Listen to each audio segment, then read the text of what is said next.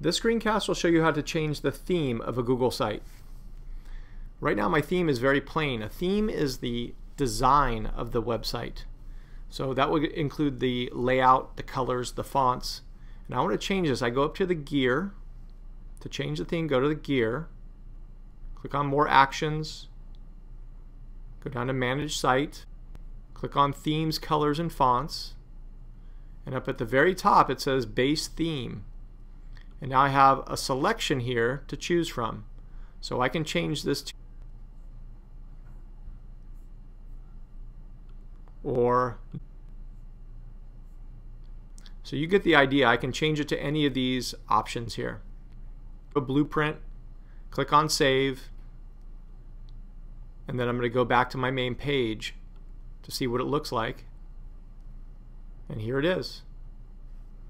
This is my new theme. This has been how to change the theme of a Google site.